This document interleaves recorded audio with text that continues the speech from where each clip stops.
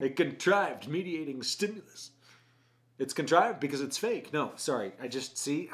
Go watch Contrived Contingency and understand why I really have a problem with that word contrived. So anyway, contrived mediating stimulus, it's any stimulus that's made functional, right? So it's a stimulus that you use in the training setting that you can take with you into the natural setting, or the instructional, you can use it in the instructional setting where you're learning to do a response or a skill set. Then you take this little thing with you, whatever it is, out into the real world, the natural setting, roll size, and then it can help prompt you engage in the behavior. It's like an additional discriminative stimulus that can help just make things nice and smooth, make things actually work. It helps with generalization.